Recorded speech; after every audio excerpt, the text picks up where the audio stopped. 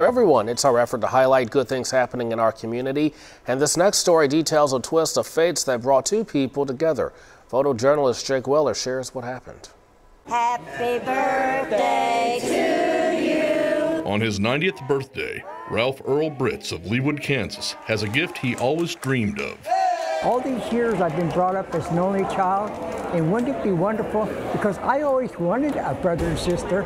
And he wanted to solve a family mystery that surfaced 15 years ago. I was trying to get a passport and get my birth certificate because it had been lost. The birth certificate revealed that his father was actually a stepfather, a revelation that made him wonder about his true lineage. So I said, you know, was I adopted? Ralph's daughter, Lana, sent his DNA to 23andMe. It absolutely was looking for a needle in a haystack. A break came in the form of a deathbed confession. In 2020, 78-year-old Roberta Best of Raytown, Missouri, was saying goodbye to her ailing mother. The day she passed, she told me that my dad had a child before he married her. Roberta's family went to 23andMe as well, and it didn't take long for the pieces to come together. My grandson, he called me and says, Mimi, I think you have a brother. I think we found your brother. Finally, the two siblings who grew up mere miles away from one another met for the very first time. As he was walking up the sidewalk, I looked and I says,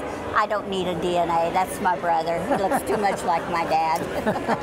So it's just really amazing. It was meant to happen eventually. The brother and sister reuniting is healing old wounds and bringing new life to the two widowers. I've lost my husband and he's lost his wife, Maudie, and we can kind of keep each other company. He comes over and takes me out to lunch, and just we talk constantly about things in our past where we're getting to know each other. And beginning an adventure together, long overdue in their golden years. Sis and I, we're going to travel and do some things together. She might not know it yet, but we are. So what have we learned, kids? It's never too late. No, well, to have family. I guess we're just very fortunate that we found each other. Yeah, we are. Yeah. Very. In Leawood, Jake Weller, KSHB 41 News.